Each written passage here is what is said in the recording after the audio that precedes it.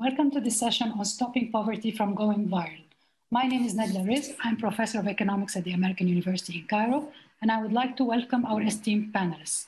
His Eminence Cardinal Peter Turkson, Prefect of the Dicastery for Promoting Integral Human Development of the Vatican City-State, Dr. James Zhan, Senior Director on Investment and Enterprise at the United Nations Conference on Trade and Development, UNCTAD, Mr. Asif Saleh, Executive Director, BRAC, Bangladesh. BRAC is a world-leading NGO with an award-winning program, the Ultra Poor Graduation Initiative, that helps the world's poorest escape extreme poverty and transition to self-sufficiency, autonomy, and dignity. Welcome to our panel. Our panel today is titled Stopping Poverty from Going Viral. The world's poor have been most severely hit by the economic repercussions of COVID-19 pandemic. Indeed, the pandemic has and will push up to 150 million people in developing countries into extreme poverty this year and force millions in rich economies below the poverty line. The latest World Bank figures tell us that almost half the world is trying to survive on $5.50 or less a day. According to the International Labour Office, more than 500 million jobs have been jeopardized, most in developing countries, and more than 100 million jobs will have been permanently lost by the end of the year. Inequality has and will continue to increase between countries, but also within countries, both developed and developing. The threat is real for more hunger and malnutrition for the world's poor, with those at the lower base of the pyramid suffering the most, especially women, children, and the marginalized. Without bold policy actions for a more inclusive, resilient, and sustainable recovery, the COVID-19 crisis may trigger cycles of higher income inequality, lower social mobility among the vulnerable, and lower resilience to future shocks. Today, we meet to discuss how to rebuild economies post-COVID in a way that is more inclusive, resilient, and sustainable, how to increase resilience of the economy and at-risk communities, what immediate action needs to be taken to prevent more millions of people going into extreme poverty. How can we stop poverty from going viral? My questions to Your Eminence. I start with Your Eminence, and my question to you is the following. You are leading the second working group of the Vatican's COVID-19 Commission that looks into rethinking our world post-COVID-19. In 2 minutes, would you tell us about the group and what it calls for? Thank you, Your Eminence. Well, thank you, and thank you all of you for inviting us. 2 minutes, I wouldn't. Now, so essentially it is this. When the COVID pandemic broke, the Holy Father, who would already be showing interest and showing a lot of concern for the affliction of humanity, charged our office to create a commission to take charge of the situation and help a lot of local communities. So we put together 5 working groups. Now, the first working group maintains contact with the local groups around the world. And we've done conversation with a lot of them, trying to get to understand how they deal with the situation and how the Vatican can render some support. The second working group decided to do research, thinking and promoting thought and reflection on the issue. And that has identified 5 task forces. One deals with access to healthcare, public healthcare, equitable access to public healthcare and vaccine, which comes after this. Job security, ensuring that people have jobs, and if anything should happen to the job, how can the state step in to cushion them from the effects of joblessness and all? Then there is also the problem of security. Security, first to talk about food security and security from conflict-related crisis. And so with food security, for example, we recognize that the southern part of the world, in the north where you go to supermarket to shop and look for food, it's not as bad. But in the south where you have to go to the market before you can have access to food, and when the COVID prevents people from bringing food to the market, then you run a real difficult problem of people facing famine. And you've seen a lot of places when people try to get out to the market, then they face the police, who sometimes shoot and even kill. So the issue of access to food is very real. And the third one is, of course, about access to technology and then communication methods to ensure all of this and make them happen.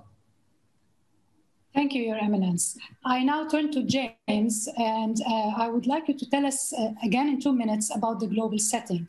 Would you share your views about the impact of the pandemic on global trade, investment, and what that has meant for developing countries, especially those living at the base of the pyramid? Thank you. James, you're on mute. You're on mute, James. Yes, thank you.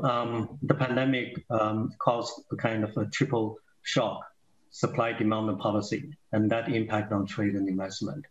Regarding trade, that according to the WTO forecast, that will be a decline of 9.2% in volume of world merchandise trade, followed by a kind of 7.2% rise this year. But having said that, trade recovery is slower in developing countries. In the least developed countries, decline is much larger than the average. So this will cause a major concern. So that's on trade. On investment, the situation is even worse. In a sense, in the sustainable development sectors, for example, we estimated that there's a need of $2.5 trillion annually for developing countries. That's the gap that needs to be filled. And before the pandemic, 6 out of 10 SDG sectors groupings experienced progress in the increase in investment in SDGs. But this all has undone by this pandemic. Last year, the investment in the SDG sectors declined by 1/3. That's tremendous. In a sense, in all the major SDG sectors, like infrastructure industries that include utilities, telecoms, all that declined by 62%. And investment in food and agriculture, water and sanitation, health, education were all down by either 1/3 or 2/3. So that is really a kind of challenging situation for the international community, and this COVID pandemic has really more than undone the progress made since 2015. Thank you very much, James. Now, clearly this has had its toll on the lowest, the base of the pyramid. And I would like to move on to Asif and ask him to tell us about BRAC and the ultra-poor graduation approach, how your activities were impacted by the pandemic, but also how to strengthen existing networks at the grassroots level, how to reinforce effective partnerships with governments to develop and scale innovations. Please go ahead, Asif, and you have asked for an extra minute in this round that will be taken from the next round. So please, you have 3 minutes. Go ahead. Thank you. I just wanted to explain our approach to ultra-poor poverty, because that's very relevant to what we were talking about. So when we talk about poor people living in poverty, I mean, we should realize that there are not one big homogeneous group. There are stratas as well. And ultra-poor group is that group which completely is at the bottom. They're almost invisible in the society. And they have no agency, and in many countries lack any support from the government because they don't get targeted in any government schemes. So they're earning less than $1 a day, and they're capable but need hand-holding. So in 2002, BRAC started working with this group, seeing that the impact of microfinance actually is not reaching them. So in any given village, we first went and asked the villagers to identify the poorest, the ultra-poor. When we did, what we did was that we gave them an asset and a training related to the asset. And it may be a cow or a goat or a few chickens or a small piece of land. And the training would be related to the goat rearing and or vegetable farming. So together with the technical training, our workers would go to their home and check up on them and work on their confidence building and connect them to the rural elites, ensure that they didn't actually sell off their assets.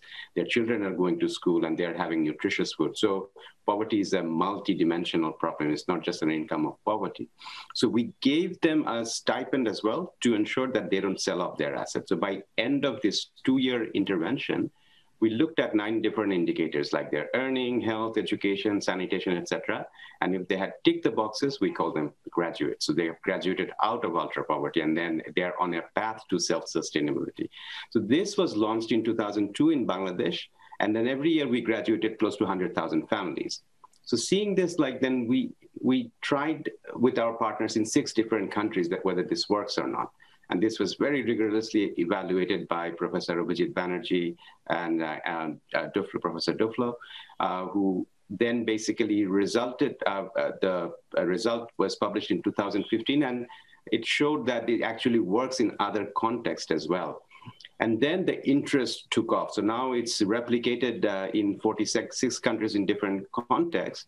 But now we are saying to the governments that, look, if you're looking to improve your social protection system, this is a great way to do it. You're not spending money perpetually.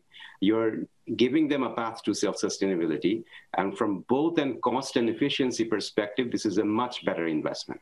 So now we are working with governments across the world to scale through them the impact and the knowledge obtained from this Bangladeshi program. This is also a best example of government and non-government organizations working together, where government spending is complemented by the sector's innovation and the community outreach. Now, the pandemic, actually, the inequality obviously got much more magnified, as it's been told, and urban poor was the worst affected. And what we are seeing that, I mean, and also from a social perspective, schools are closed for 10 months, and this is resulting in a huge dropout. It will take some time to recover from this shock, but to make it worse, I mean, I think many wealthy countries are also cutting their overseas aid budget, and we need to build back better, but this will not be easy. Thank you, Asif. Yes, we will come back to the children at school and the burden placed on women. So thank you for mentioning that. So I'd like to go back to Your Eminence and ask if you would share with us the key priorities for the Vatican in 2021, particularly as it pertains to the poor. In 3 minutes, please. Thank you. Well, for some time in our engagement with what we call popular movement groups, people on the streets and all that, we've identified what we call the 3 T's, okay? In Spanish, they are tierra, trabajo, and techo.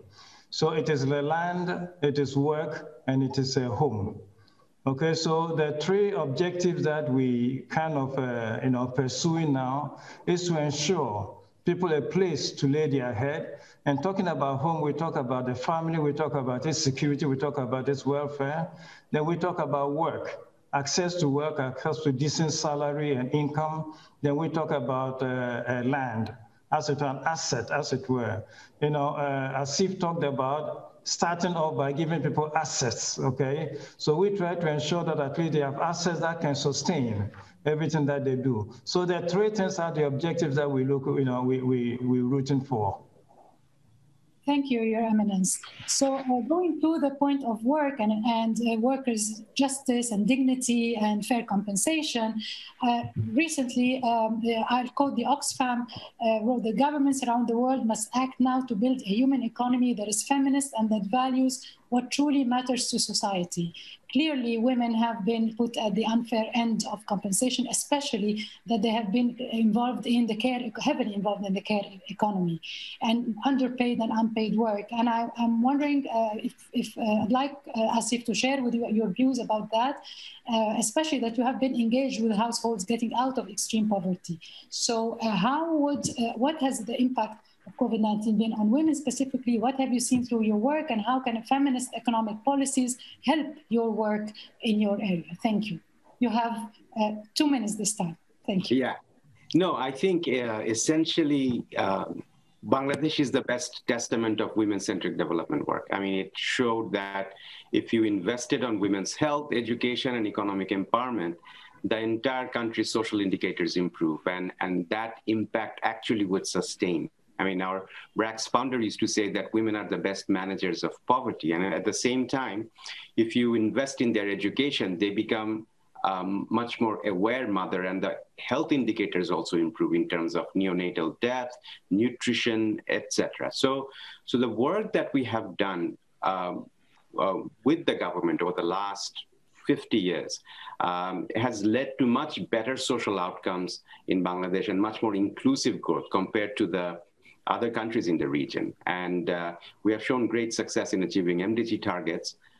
But now the challenge is different. But the solution obviously still lies in investing in women. But by also engaging men in this process as well.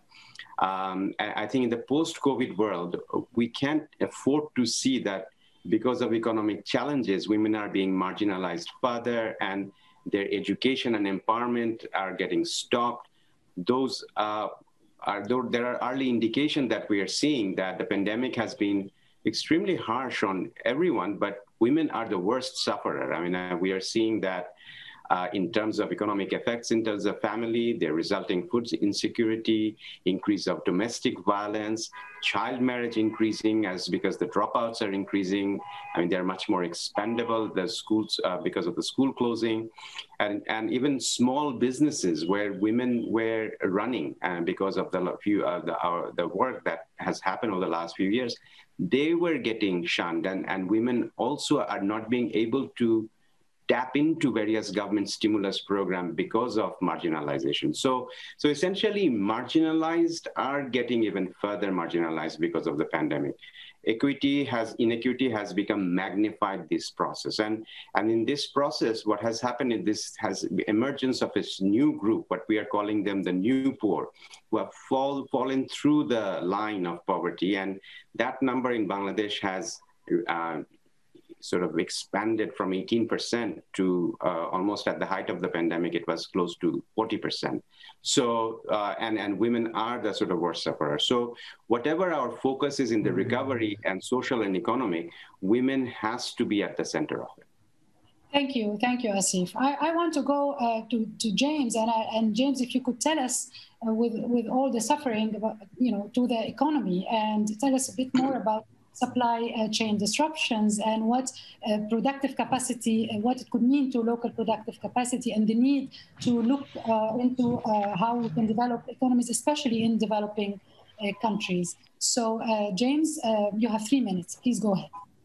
Thank you very much. I think given that I have only 3 minutes, so I just wish to focus on one important initiative. I think that worth the attention of international community for the partnership. This promoting productive capacity in low and middle income countries. So for the low and middle income countries, there's urgent need for affordable PPE, diagnostics, treatment, and vaccines.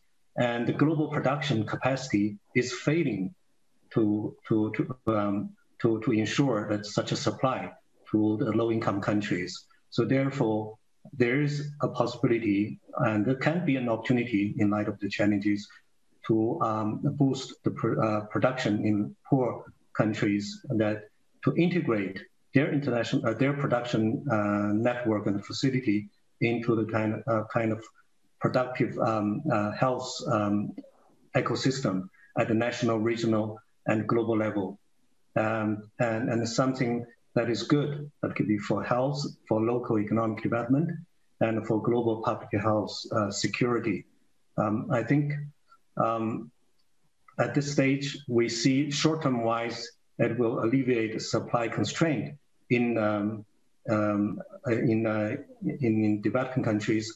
Longer term wise, the local productive capacity can nurture expertise and create quality jobs in low-income countries, and contribute to structural transformation and economic growth. So that is the important thing, but that requires a kind of industrial alliance, parallel manufacturing by multiple companies in multiple locations. And that needs a kind of global partnership among the governments, local producers, development partners, and international investors, and also technology holders.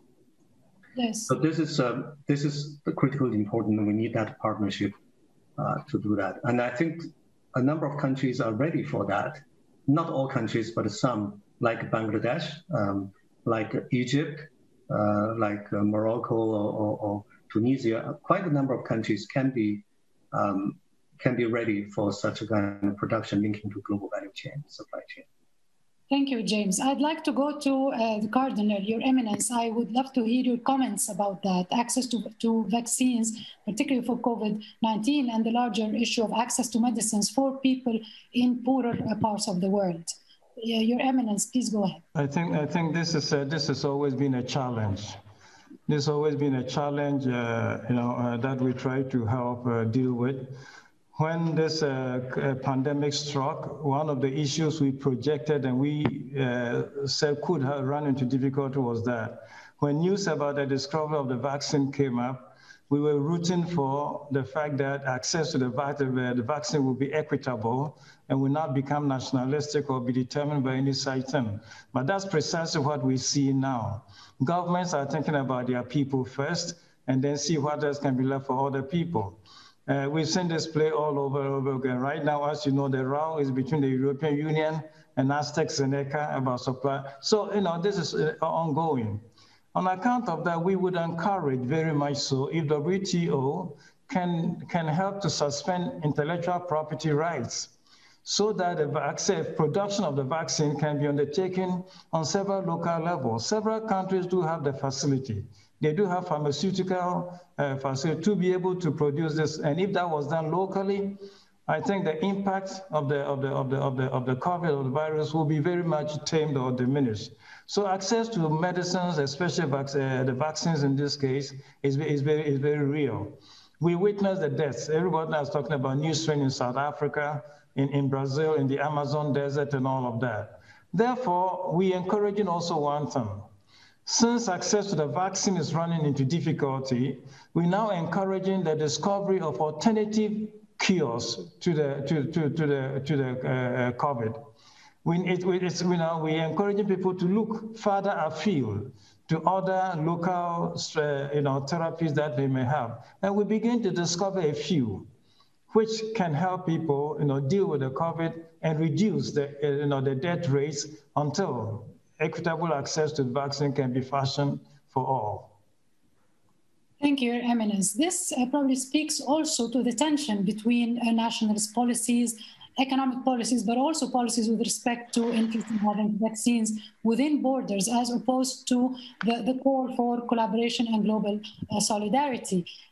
So perhaps I want to go back to James, and what do you think about this tension, even in economic policies, between countries moving inwards and trying to work through national policies, and at the same time the need for global collaboration to deal with the global slowdown due to COVID-19? James, go ahead. Yes, as we observed during the pandemic, governments are moving towards, there is a dichotomy, in fact, in policymaking. On the one hand, countries are putting in protectionist measures, partly for national security reasons, partly because of that they use these measures to close the border for trade and investment. And on the other hand, we also see a quite a number of countries putting in place measures to liberalize their sectors that needs international investment, that can stimulate investment for jobs and for growth. So there's a dichotomy, in fact. I think at this stage, we see that G20 has been trying to play a role in containing trade investment protectionism, particularly in the critical areas like food supply chain and also supply of medical equipment and medicine. So there is a need for a broader kind of efforts in ensuring that global value chains are functioning well and not to be disrupted by protectionism. Yes, indeed. Actually, I would like to bring up that, Your Eminence, you delivered the Holy Father's Pope Francis's message to world leaders last year at the annual meeting in Davos. And I quote, pleading for high moral responsibility to work for the common good and urging global leaders to seek the integral development of all humanity by placing the human person at the very center of public policy. So would you like to comment on where we are today from Your Eminence? I think all the discussion we've been holding now has been to uphold this. The human person must be at the center. In several cases, on account of engagement, people engage in, they're talking about profit, financial gains, economic, whatever, tend to push the human person into a background. Now, one thing why the Pope wrote that was that the dignity of the human person is the one thing that you cannot compromise on. And everything that we do is supposed and meant to uphold the dignity of every person. James has talked a short while ago about multilateralism or nations needing to come together. When Ban Ki-moon presented the SDGs in 2015, the way he presented it was that the SDGs were a human dignity narrative that leaves nobody behind. And if we're true to this objective, then everything we do in this regard should be to enhance the dignity of everything, not leaving anybody behind. And this is done on several levels. Nations can engage in multilateralism to do that. Non-national actors can engage in a sense of solidarity, what the Pope right now is calling these days a sense of fraternity, social bonds, social fraternity, social friendship among us to stimulate living for one another, looking for the common good of the human society and how to uphold the well-being of all of us. So at a certain point, we undergird, we try to create a platform for economic policies, financial policies with a little bit of virtue, the virtue of common good, the virtue of caring for one another, the virtue of the human family being a single family united or one interconnected with the other, and to try to kind of hold up every system and induce us and make us, encourage us to care for one another. Thank you, Your Eminence.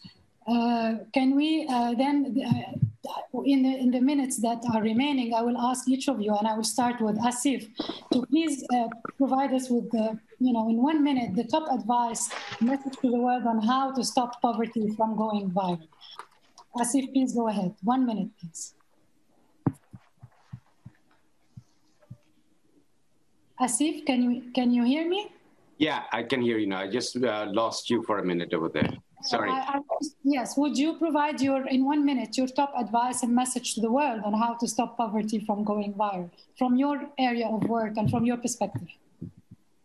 No, I think, in the post-COVID reality, I mean, we are not even talking about SDG targets anymore. I mean, if we are talking about eradicating extreme poverty from the world by 2030, I mean, we have to get our act together. And going back to what the Cardinal was saying, that essentially it's the moral responsibilities of everyone, particularly the richer country. And when you hear about the billionaires who have made even a few more billions, they have doubled their assets last year, while you see the ultra poor suffering everywhere, and women who are suffering, that you really start to think that what's wrong with the world. And there are serious inequity that for all our interest, I mean, essentially, in just like COVID, like if everyone is safe, everyone is safe, in a sense that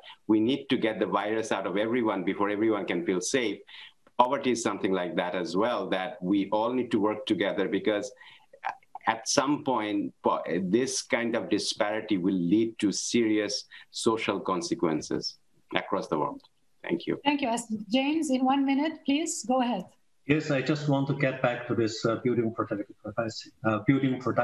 capacity in producing essential medicine and medical equipment in low-income countries, and integrate them into the global value chain and supply chain. I think there's a need for global action, a global partnership. That's what I would like to advocate. There can be 10 actions to take. One is that investment in skill development to ensure that standards compliance in production. There's sharing COVID-19 related technologies to ensure affordable mass production, target impact investors to access necessary capital, to build partnerships to initiate lighthouse projects in low-hanging fruit, and to improve investment incentives, to increase local firms' sustainability, to use streamlined regulations to facilitate investment, and invest in infrastructure, emphasize on the regional approach to reduce the cost and to increase the scale, and seek funding from official development assistance. And lastly, to ensure sustainability of the efforts despite the kind of unpredictable markets. With these actions, that we can form a global partnership to build productive capacity in low-income countries and to integrate it into global supply chain in producing essential medicine, not only for the short term, but also for longer term. Thank you, James. Thank you. Thank you, James. Your Eminence, last message to the world. I think with all the infrastructural, details supplied by James and, Asif, what I'll add is to come back to, the question you put, is the human person. The human person being central to all of this is not simply as the beneficiary of all of these initiatives, but it's also the crucial actor in making all of this happen. The infrastructural principles and bases and elements that James talked about, all of those do exist, and they can be activated, set in motion by a change of heart of the human person, feeling for one another, kind of. So the human person is the center of all of this, not because he's the beneficiary, but he's also the crucial actor. He must change lifestyle, he must change thought patterns, he must change way of thinking, and develop a heart for the other person to be able to feel for the well-being of the other. If that does not happen, we may have all the structures we want, but if the center, if the one at the wheels or the helm of things does not change, attitude, morality, ethical considerations, all of that, not much will change. So the human person, yes, not only by way of protecting his dignity, but also by making him the crucial actor responsible for the well-being of everybody by change or feeling of a certain brotherliness towards each other. Thank you, Your Eminence. We have listened to our speakers, and we are reminded of how COVID-19 has sadly connected us in illness and in its aftermath effects. We're reminded of our interconnectedness on all levels: social, economic, political, environmental, and psychological. More than any other time, the need is for collective action, working together for solidarity for the human person, for the human family, quoting His Eminence. Collaboration is a moral responsibility in shaping a new normal that's sustainable and inclusive, with one clear objective being stopping poverty from going viral. I am grateful to my distinguished speakers. Thank you all so very much. And to the audience, have a wonderful rest of the day. Please share your reflections on social media channels. And thank you again to the World Economic Forum and to everybody. Have a wonderful rest of the day. Thank you. Thank you. Thank you.